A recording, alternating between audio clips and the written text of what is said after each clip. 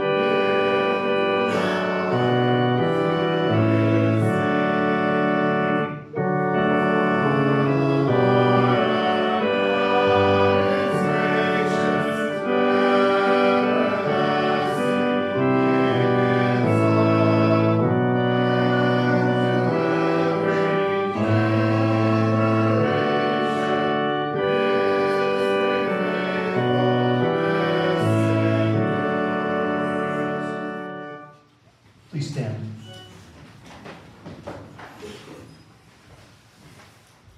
This morning we're following the order of service for the service of word and sacrament. The grace of our Lord Jesus Christ and the love of God and the fellowship of the Holy Spirit be with you all. And also with you. God invites us to come into his presence and worship him with humble and penitent hearts. Therefore, let us acknowledge our sinfulness and ask him to forgive us.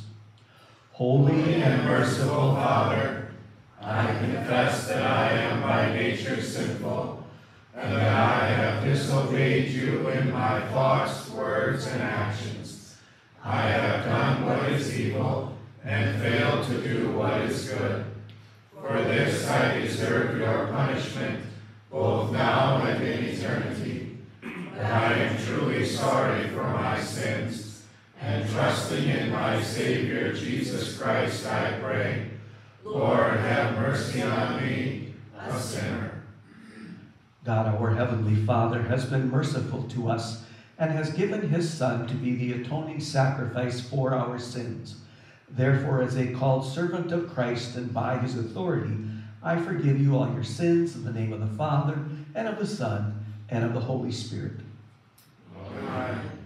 For all that we need in life, and for the wisdom to use all your gifts with gratitude and joy, hear our prayer, O Lord.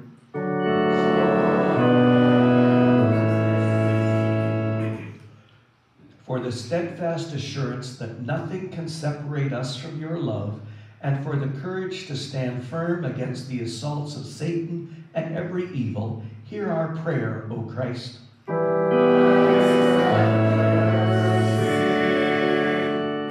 For the well-being of your holy church and all the world, and for those who offer here their worship and praise, hear our prayer, O Lord.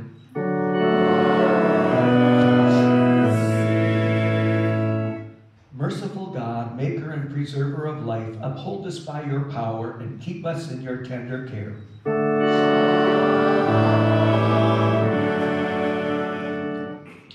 The works of the Lord are great and glorious. His name is worthy of praise.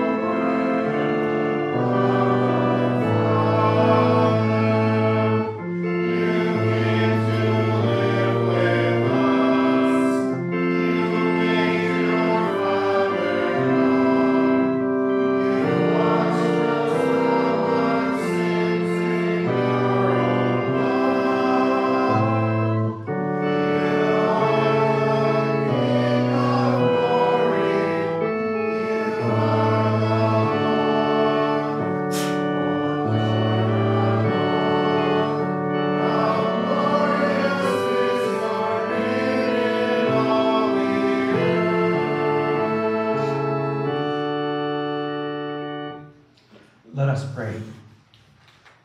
Mercifully grant, O God, that your Holy Spirit may in all things direct and rule our hearts.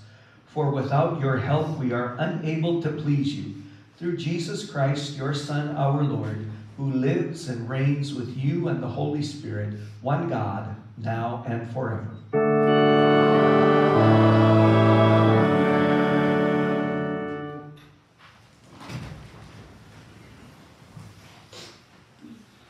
The Old Testament lesson is recorded in Numbers chapter 11, verse 16, and then 24 through 29. So the Lord said to Moses, "Gather 70 men from the elders of Israel for me, men whom you know to be elders and officers for the people. Take them to the tent of meeting and make them stand there with you." Jesus went out and told the people the Lord's words. He gathered 70 men from the elders of the people and had them stand all around the tent. The Lord came down in the cloud and spoke to him. He took from the Spirit that was on Moses and put it on the 70 elders. And when the Spirit rested on them, they prophesied, but they did not do it again. 2 men, however, remained in the camp. The name of one was Eldad, and the name of the other was Medad. They were listed among the elders, but they had not gone out to the tent. The Spirit rested on them, and they prophesied back in the camp.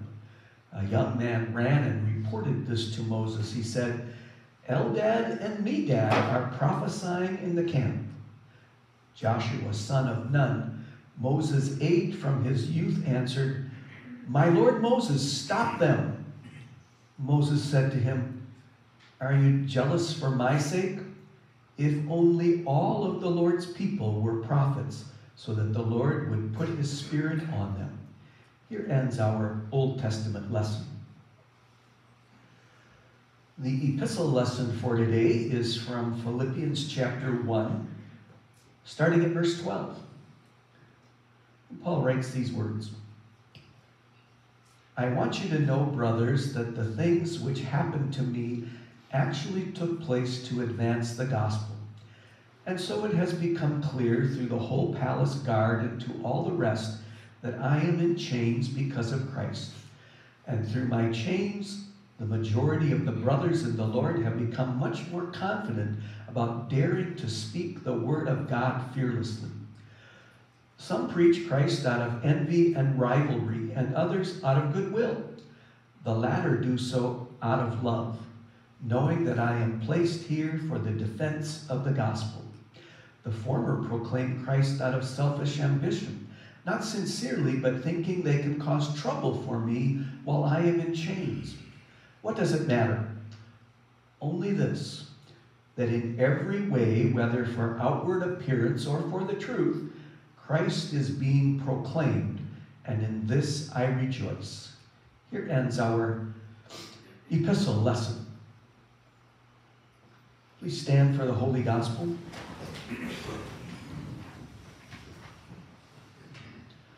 The Holy Gospel is recorded in Mark chapter 9, verses 38 through 50. Jesus said to him,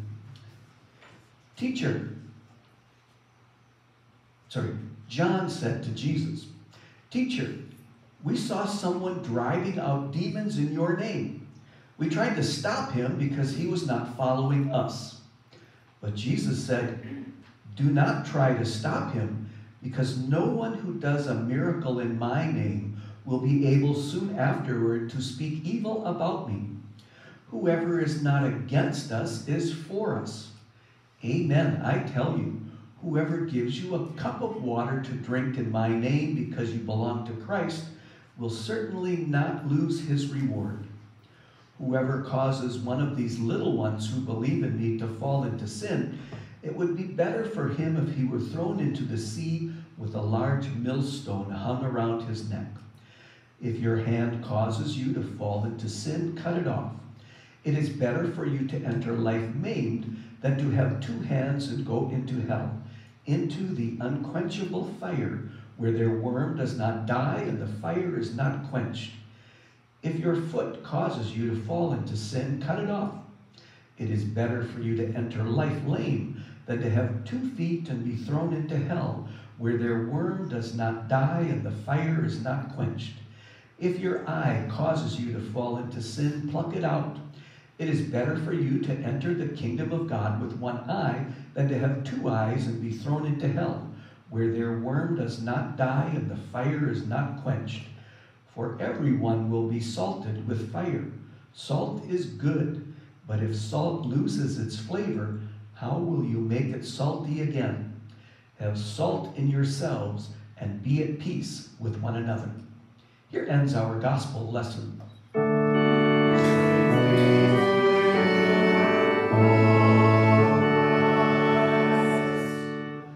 Please be seated for our next hymn, hymn number 349, Jesus, Priceless Treasure.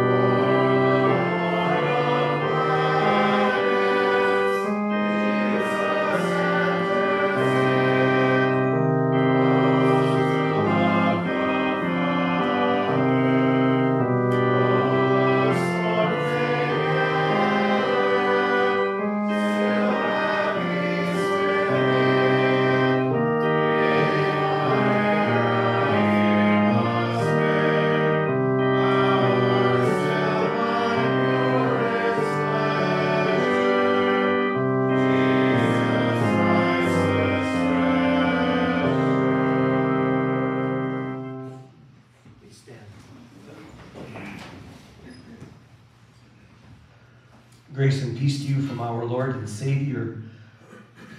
The Word of God for our meditation this morning is again a continuation of our look at the book of Philippians. This is chapter 2, verses 19 through 30.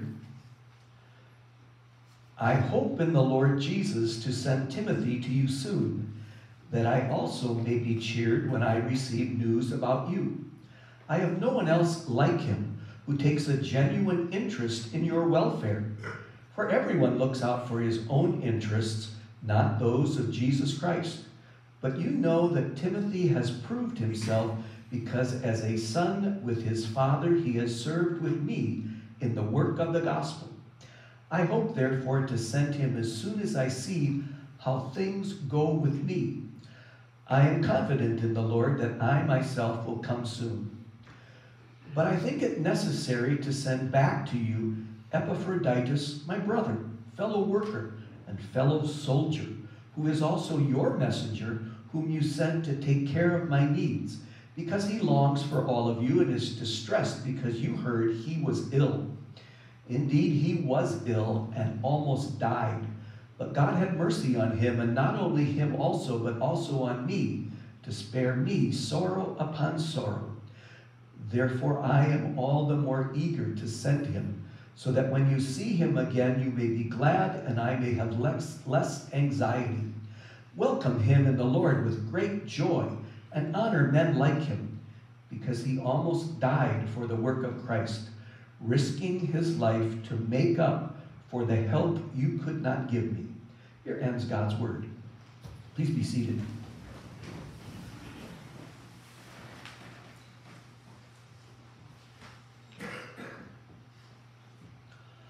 Dear Christian friends,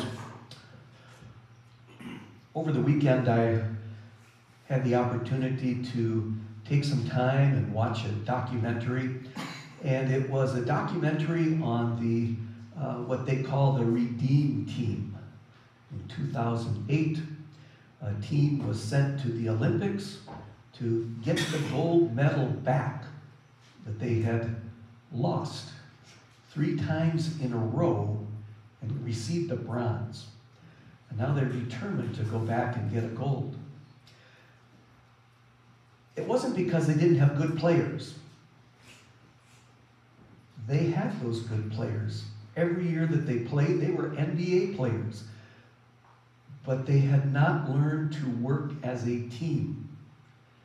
And so they found it difficult to match up with really good teams that played as a team and made them look bad. But in 2008, we were determined to rectify that problem. A coach was named, teammates were picked, and they worked for 3 straight years to get ready for one event, the Summer Olympics. And then it just showed their bonding and growing together to work as a team.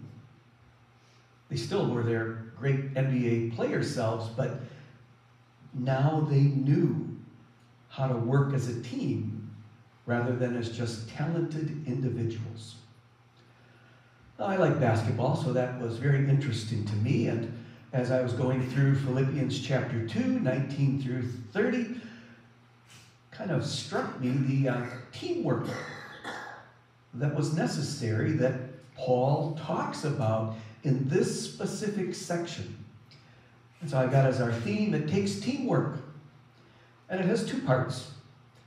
Timothy, Epaphroditus, the team. But then the bigger team is also there because they have an owner, God. He is the one who is in charge of everything for them, and they have their coach, Jesus. And so everything that they do is done out of love for their Savior, Jesus Christ, and it's all based on what God has spoken in the Scriptures to get his message out to all people.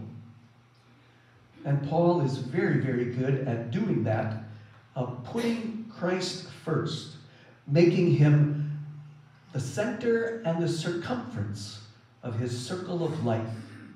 And in all that he does, he wants to make sure that he glorifies Christ.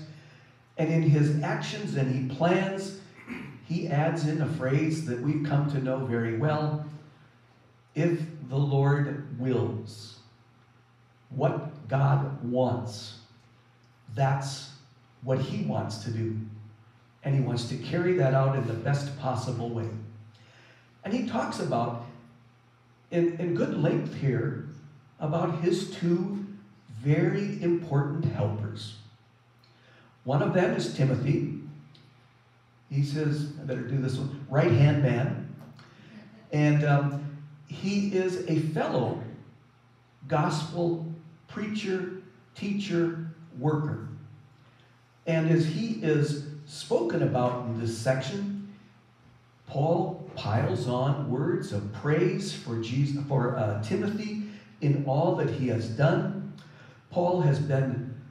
Timothy has been Paul's helper in the establishment of the Philippian church. And like Paul, he has a great love for the spiritual welfare of the Philippians. And that was second nature to him. And so when Paul talks about Timothy, he talks about hoping to send Timothy to you soon, that I may also be cheered when I receive news about you. I have no one else like him who takes a genuine interest in their welfare. Timothy felt that personal connection and relationship to that congregation in Philippi because he was there when it was established. And he helped Paul as it was being established. And as Paul wrote back from all of his times that he would write to the congregation there, he would always include news about Timothy. And now he's going to, God willing, look forward to sending Timothy back to them so that Timothy can come back, step in, help out, lead, guide, encourage, and strengthen the congregation there until Paul is able to return. And then when Paul eventually does return, Timothy may stay there again, or he may go along with Paul in another one of his missionary journeys. So now God has great plans for Timothy as a worker and servant in the church. So it takes teamwork. And one important member of that team is Timothy. As we heard our scripture lessons for today, we heard about different examples of teamwork. Moses, he had his brother Aaron right next to him through the majority of his time leading the people through the wilderness as well as dealing with Pharaoh. And Aaron has a very important role as the high priest of God's people. But in our reading, we heard about God anointing 70 of the elders and the leaders with the Holy Spirit and giving them an opportunity to prophesy and to give Moses a team that he could work with, that could help him on that 40-year journey that is going on. Now, there's going to be lots of troubles during that 40-year journey where, sometimes the leaders aren't that much help. But he has them for his encouragement, for his strengthening, and for his help. And the Lord will use them at different times throughout that long journey. Two that weren't even there, they also prophesied. And Moses was happy to hear it. And he wished that everybody could have that opportunity to be a servant of the Lord and to be anointed with the Holy Spirit. In our gospel lesson, we hear about someone coming to Jesus and saying, "Someone did a miracle in your name." And the disciples wondering, should we tell him to stop? And Jesus immediately stepping in to remind them that someone who's working for Jesus is on our side. And if they're not against us, they are for us. And what they are doing, if it is in agreement with God's word, the Lord will bless it. Rejoice. this work is being carried out. Jesus had his team, 12 members, many other followers. He taught them, he encouraged them. And when he went back to heaven after his ascension, his team, minus one, but plus another, went about their work of spreading the gospel to all nations. As Paul goes on in this section, he says that there's a lot of people that are around who want to be on the team, but really don't want to be because they're selfish. And they think about their own needs and their own interests, and they want to try to look like they're a part of the team, sit on the bench and cheer, but not get into the action. There was once a story about an individual that joined the church, was very excited to be a part of that new church. And then as they're asking for volunteers of who can help with this and who can help with that, his comment was, "I'd love to help in an advisory situation." Yeah, thank you. That advice probably will be complaints. And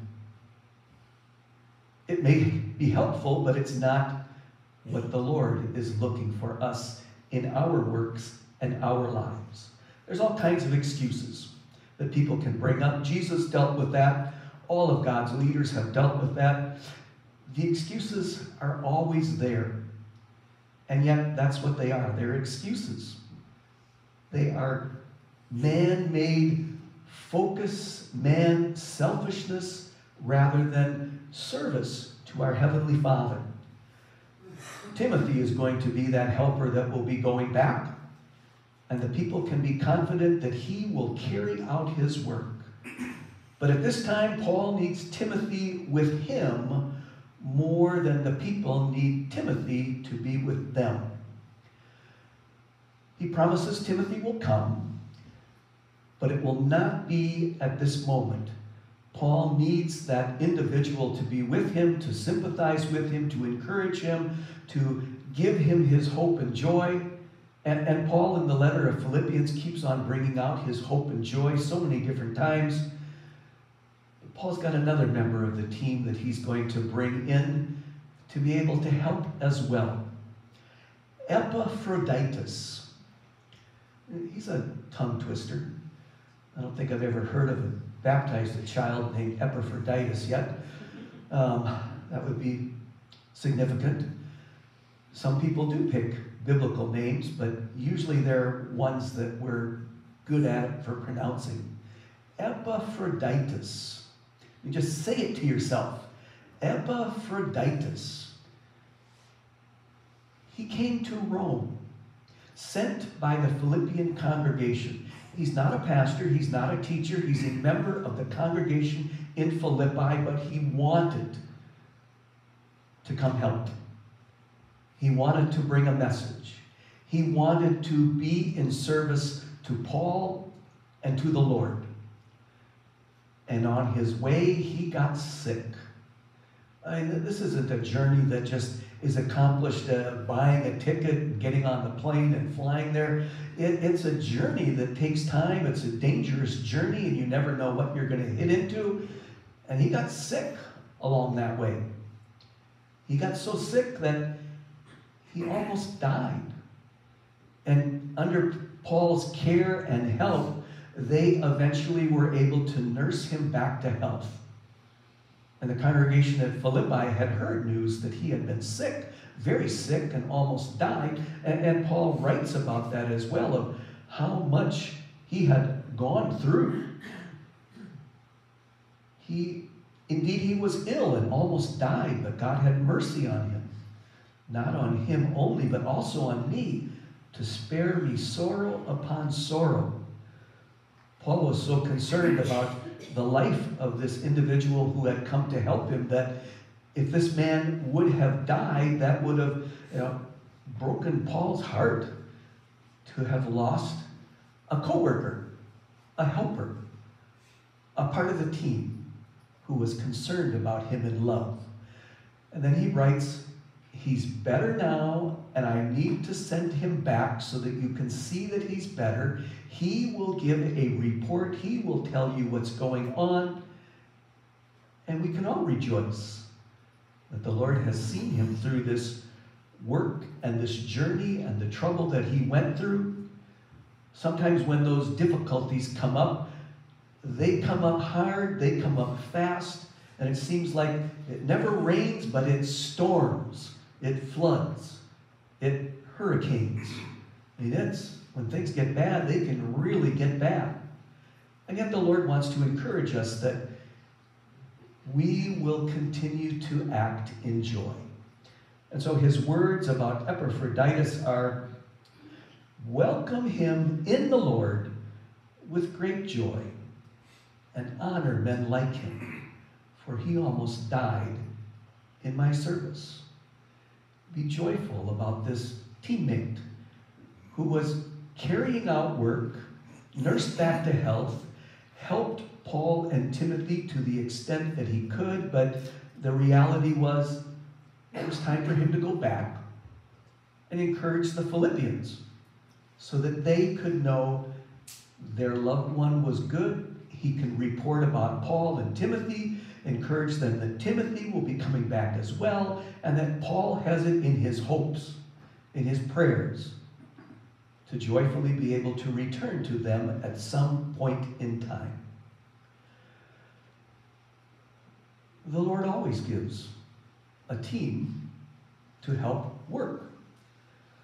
When we send missionaries out into the field, they try as hard as possible not to isolate any one of those missionaries too far from others, because they know how important it is to keep in contact and to encourage one another and to realize that you're a part of the team. And now with the video conferences and everything else that we can do, they can stay in contact from the headquarters in Milwaukee to the farthest points in the world and still keep encouraging one another and let them know that the people at home are praying for you, that the congregations at home are working to support you, and that the other missionaries are also working on your behalf as well as a team. Now, in our area, boy, we've got a lot of congregations around here, and they're almost all full now, which is such a good thing. St. John's in Nodine have their pastor installation November 6th. St. John's in Lewiston is continuing their process of calling. Their first call was turned down. Pastor Lindemann is there, but sometimes having that partner for a bigger congregation is a great thing. But we have other partners, we have other teammates in every congregation. And that's the people who are in the congregation. You're part of the team. You're part of God's team. Jesus has called you to be a part of that team. God has equipped you with the word and the sacrament to grow in your faith and knowledge about our Savior as a part of that team, to carry out our different roles, to help out wherever possible, to remember in prayer all the different situations that come up. It's not just to pray for the pastor, but it's to pray for the members. And when those prayers come forward in the church, it is a joy to be able to do that, to know that it's not just me having a prayer, it's everyone thinking about that and praying throughout the next week as well. I have my councilmen to help. I have the volunteers that do so much, and it's all a part of the team. I like being on this team. I've enjoyed it for a long time, and I, God willing, hope that I get to have a longer time to be able to enjoy that. Robin and I have talked frequently that we love being here. It's a privilege for us because we have people that help, people that are loving and concerned, and people that step in to take care of a wide variety of needs. And so God gives us joy of being a part of the team here at St. Luke's in Pickwick, here as members of the Western Wisconsin District, as members of the Wisconsin Evangelical Lutheran Synod, as members of the Worldwide Church of Christ, where many other congregations throughout the world are also in fellowship with us. And we get to be a part of that special team. We enjoyed it when our missionary from Brazil, Charles Flunker, was here to see how we can encourage him, and he comes to encourage us, and I think he's getting very close to going back right now as he's preparing for his next 6 months back in Brazil. God gives us these blessings, and he reminds us it takes a team, and Jesus coaches that team for every one of us. Amen. Please stand. The peace of God that passes all understanding, keep your hearts and minds through faith in Christ Jesus our Lord. We will now continue with the confession of our Christian faith and the words of the Nicene Creed. We believe in one God, the Father, the Almighty, maker of heaven and earth, of all that is seen and unseen. We believe in one Lord Jesus Christ, the only Son of God, eternally begotten of the Father, God from God, light from light, true God from true God, begotten, not made, of one being with the Father. Through him all things were made. For us and for our salvation, he came down from heaven, was incarnate of the Holy Spirit and the Virgin Mary, and became fully human. For our sake he was crucified under Pontius Pilate. He suffered death and was buried. On the third day he rose again in accordance with the Scriptures. He ascended into heaven and is seated at the right hand of the Father. He will come again in glory to judge the living and the dead, and his kingdom will have no end. We believe in the Holy Spirit, the Lord, the giver of life, who proceeds from the Father and the Son, who in unity with the Father and the Son is worshipped and glorified, who has spoken through the prophets. We believe in one holy Christian and apostolic church. We acknowledge one baptism for the forgiveness of sins. We look for the resurrection of the dead and the life of the world to come. Amen. You may be seated for the offering.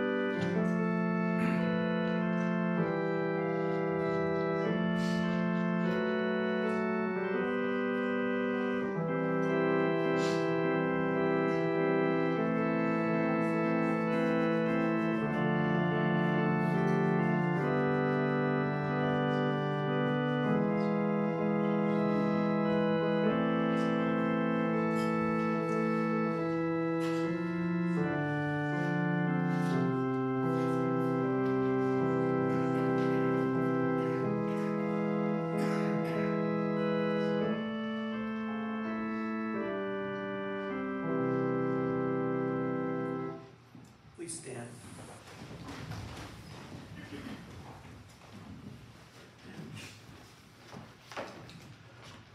The responsive prayer of the church is in the front of the hymnal on page 32. page 32.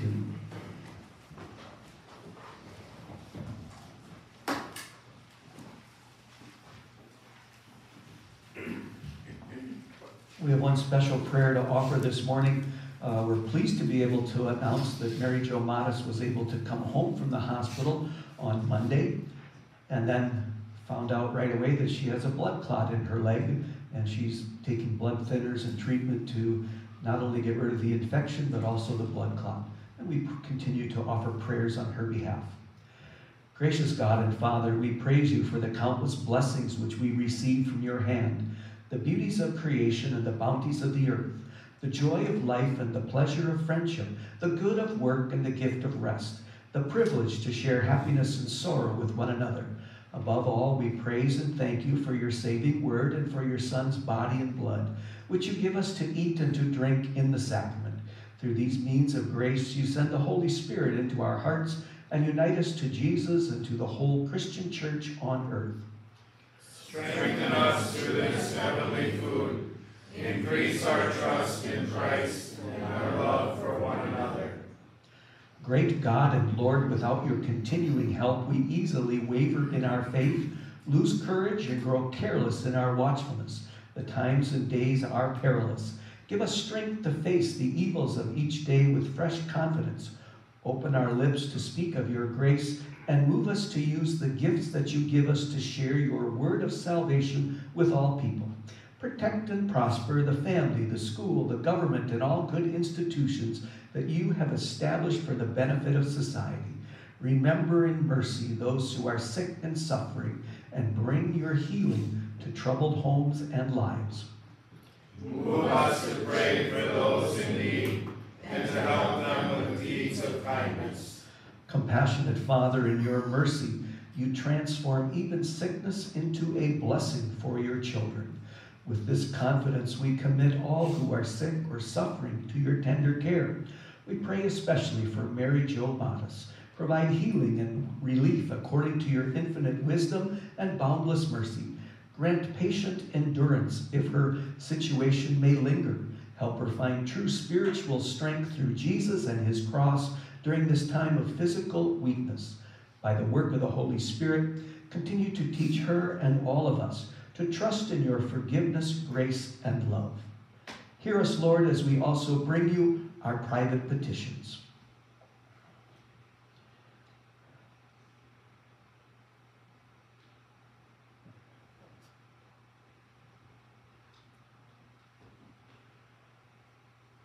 Now, eternal God and Father, keep us in the saving faith, and so enable us to overcome all things through our Lord Jesus Christ, who has also taught us to pray. Our Father, who art in heaven, hallowed be thy name. Thy kingdom come, thy will be done on earth as it is in heaven. Give us this day our daily bread, and forgive us our trespasses, as we forgive those who trespass against us. And lead us not into temptation, but deliver us from evil. For thine is the kingdom, and the power, and the glory, forever and ever. Amen. The Lord be with you. And also with you. Lift up your hearts. We lift them up to the Lord. Let us give thanks to the Lord our God.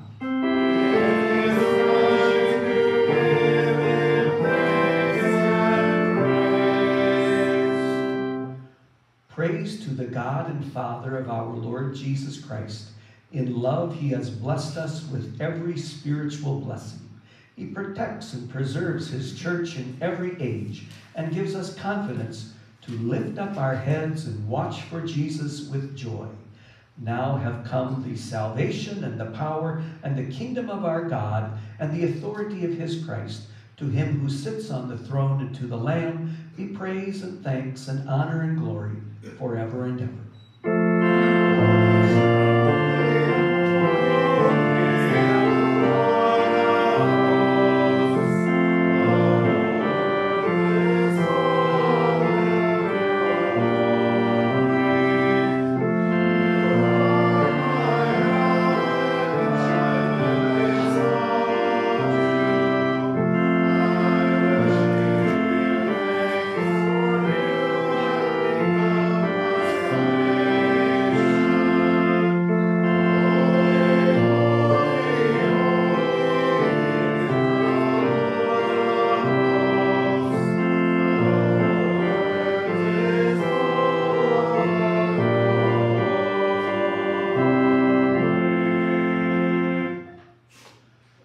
The video portion of our service will end at this time with the blessing. The grace of our Lord Jesus Christ and the love of God and the fellowship of the Holy Spirit be with you all. Amen. You may be seated.